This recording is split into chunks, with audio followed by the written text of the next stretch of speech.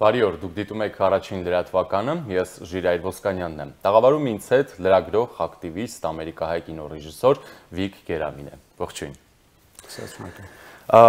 Սկսենք ձեր վավերագրական գեղարվեստական ֆիլմից, որը նվիրված է Արցախյան 44-օրյա պատերազմին, ադրբեջանա-թուրքական տանդեմի նախաձեռնած Մայր Հայրենիք։ Ֆիլմի մասին մեզ մանրամասներ ներկայացրեք, մասնավորապես ինչի վրա է շեշտադրում անում ֆիլմը, ինչով է այն կարևոր։ Այո, առաջինը, որ ես կռիվ չեմ ասում, կամ որովհետև իմ կարծիքով ջարդ էր։ Այդ գործը, որ Ադրբեջանը եւ Տաջիկստանը արան, ջարդ էր, մահատ ethnic cleansing էր, իմ համար շատ ավելի մեծ բան էր։ Ես առաջի օրվանից սեպտեմբեր 27-ից շատ օտար հայերի նման սպյուրքում, Հայաստանում ամենտեղ շատ վաղ ձևի զարմացած, որ ինչա պատահում, ամեն ինչը միջով վիդեոները, որ տեսնում եմ, զարմանում եմ, որ ինչպես աշխարհը մեծ մասամբ չի ռիփորտանում, या մասին չի խոսում, աշխարհի համար այդքան հետաքրքիր բան չէ, եւ իմ համար դա շատ դժվար բան էր ընդունեմ։ Մոտ 6 ամիս սեպտեմբեր 27-ից հետո տարբեր գործեր, որ իմ ձեռքից գալիս էր արամ, որ աշխարհին ինչքան որ մարդ կարողանա միան ցույց տային ինչա պատահում բան, նրանց հետո բարձվա, որ միակ գործը որ մնացել, որ մա documentary film սարքեմ, որ իսկապես դրանք որ իրենց աչքով տեսել են, այդ ապրել են Արցախի հայերն են, զինվորներն են, ռեֆյուջիներն են, դրանց հետ ինտերվյու անեմ եւ այս լրիվ խնդիր ցույց տամ, բայց մենակ այդ կողմից չէ, որ ինչ պատահավ, ինչպես հարցակվան եւ մարդ սպանան 5000-ի շուրջ հայ, բայց ավելի շատ դեր օրինակի համար ինչ պատահավ, որ United Nations-ը, European Union-ը, Council of Europe-ը, OSCE-ին, CSTO-ն, դրանք հեր ոչինչ չարան, կամ եթե մի բան արան շատ քիչ էր։ Եվ նույնպես ինչպես էր որ աշխարհի մեդիան, press-ը, BBC, CNN, New York Times, LA Times, Euronews, դրանք ինչքան սխալ ձևին ռիփորտանում, ինչքան իրանց ռիփորտինգի մեջ սուտ կար եւ Ադրբեջանի պրոպագանդան նորից կրկնում։ Իսկ մասնավորապես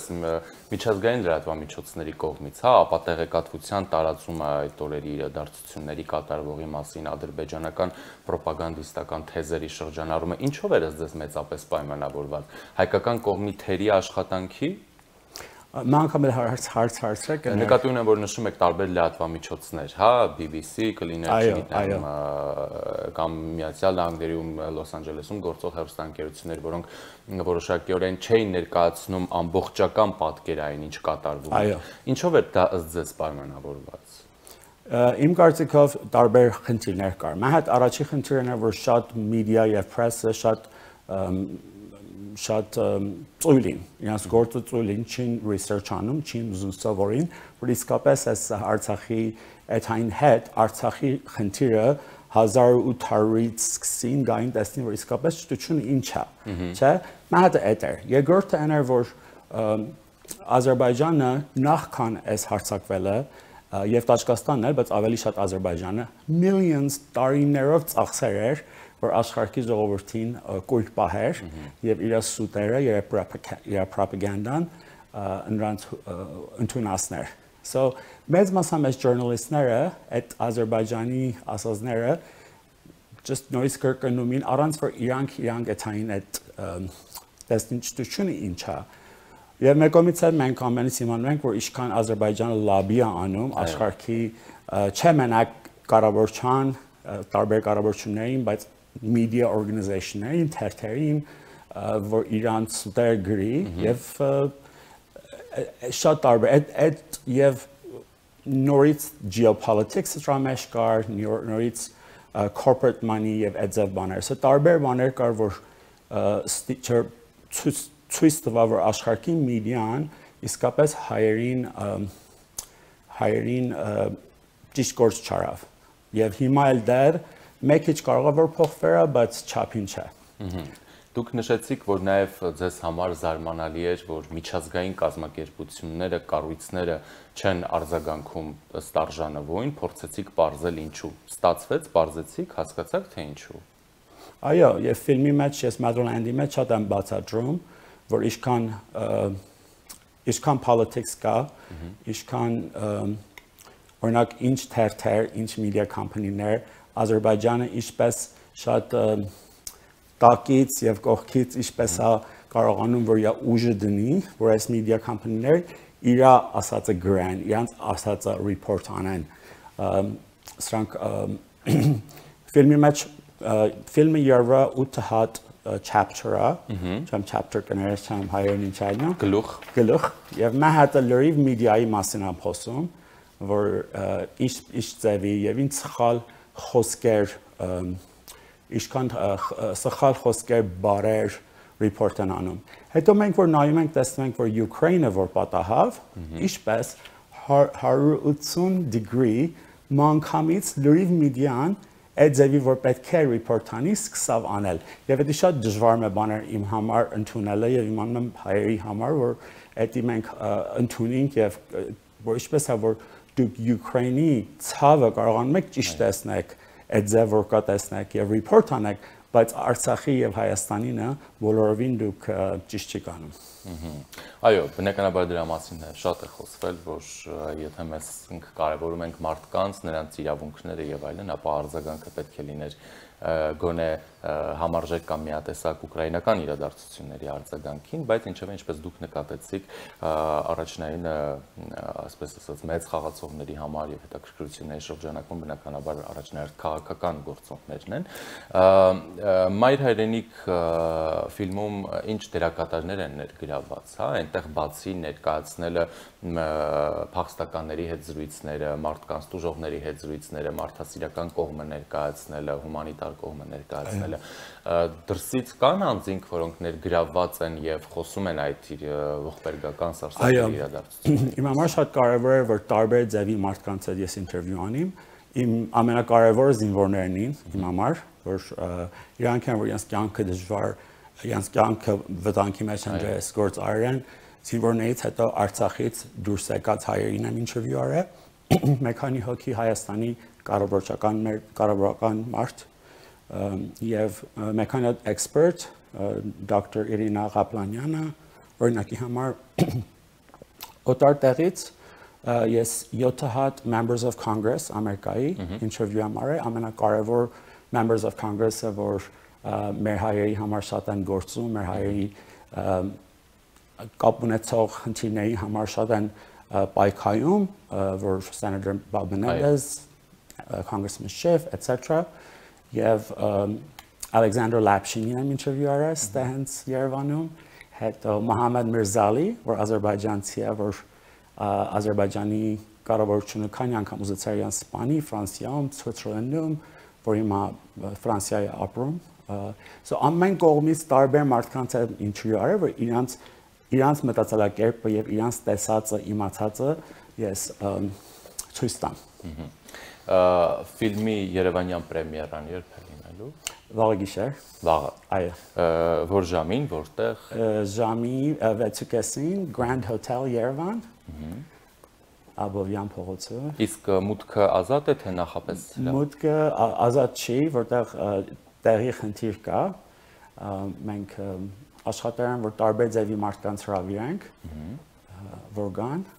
Այսինքն Երևանյան պրեմիերան տեղ կունենա հոկտեմբերի 29-ին 6:30-ին Grand Hotel։ Այո։ Իսկ հետո ցուցադրություններ լինելու են կինոթատրոններում կամ մեծ հիմա դիտողներ, ովքեր կհետաքրքրվեն ֆիլմով, ինչպես կարող են այն տեսնել։ Այո, so Հայաստանից հետո ես Կանադա եմ երթալու, որ Canadian premiere կլինի ինձ Toronto-ում, հետո դրանից հետո distribution կլինի ֆիլմը, արդեն վերջապես դուրս կգա։ Դուրս կգա եւ հնարավորություն կունենան մարդիկ տեսնել։ Այո, streaming-ի վրա։ Շատ լավ։ Հասանելի կլինի YouTube-ում երևի։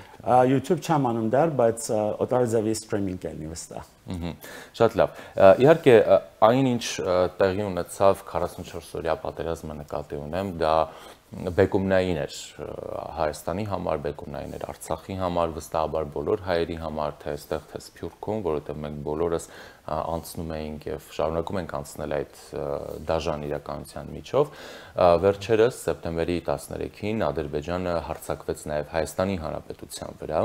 Մենք ունեցանք հարյուրավոր զոհեր, հարյուրավոր վիրավորներ, մեր տարածքի մի մասը օկուպացրեց Ադրբեջանը եւ հիմա դեռևս այդ խնդրահարույց իրավիճակը շարունակվում է։ Կարծում եք Ադրբեջանի այս սեպտեմբերյան հարձակումը Հայաստանի դեմ հետևանքներ նրա, որ Ադրբեջանը միջազգային հանրության կողմից չդատապարտվեց 44-օրյա պատերազմի համար։ Այո, որովհետեւ եւ որ աշխարհի ամենամեծ ուժերը կլինի Ամերիկան, Ռուսաստանը, Չինաստանը, կամ ուժերը organization-ները, United Nations, European Union, Council of Europe, CSTO, եւ որ դրանք իրանց աշկերը փական, ականջները փական, ասեն մենք ոչինչ չենք տեսնում, մենք չենք լսում, եւ որ մետային մի բան ասում, շատ հիմար մի բան էր, բարձ բան է որ Ադրբեջանը ինչ որ ուզում է կանի, իր վայրենիությունը եւ որովհետեւ մեծ մասամբ Եվրոպան, բայց մեծ չափով Ամերիկան էլ Ադրբեջանի oil-ը եւ gas-ը պետք ունի, դրամար իրանց այնտեղն են դնում, որ չեն իմանում, որ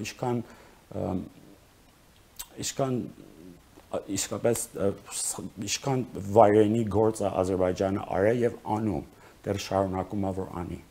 Ֆիլմում այսքան մենք կտեսնենք այդ աղետի հումանիտար կողմը, հա, մարդասիրական կողմը, կտեսնենք քաղաքական կողմը, ռազմական կողմը, այն շատ տարբեր Այո, ամենից կտեսնենք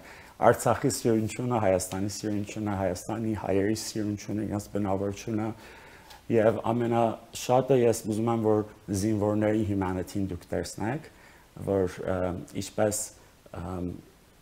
ինչպես այդ որ նորից տեսեր են, այդքան դժվար բաներ են տեսել, որ ոչ երբեք չէ պետք է կյանքում տեսնի, բայց նորից հույս ունեն, նորից ուժեղ են եւ տարբեր ձևի բաներ եմ ցույց տալի եւ ֆիլմը այդ ձև չեն վերջացնում, որ շատ տխուր է ամեն ինչը, հույսով են վերջացնում, բայց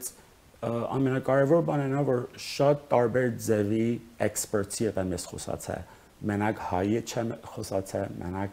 ամերիկացիների հետ չեմ խոսացել, տարբեր ձևեր, տարբեր միտքեր, որ